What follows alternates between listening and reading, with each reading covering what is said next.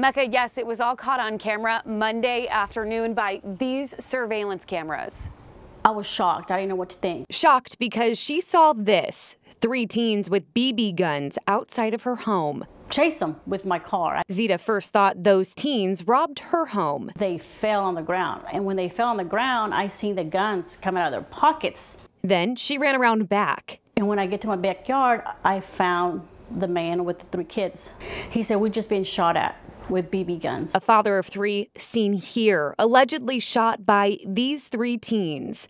The 13-year-old kid had been bleeding from his arm because he was shot on his arm, and the little 5-year-old girl was shot on her leg. But the problem... And he said, "No, please don't call the police." He says, "I'm illegal.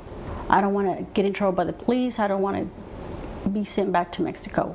Zita filed a report and showed police this video, but she says the police couldn't do anything about it because the victims left the scene.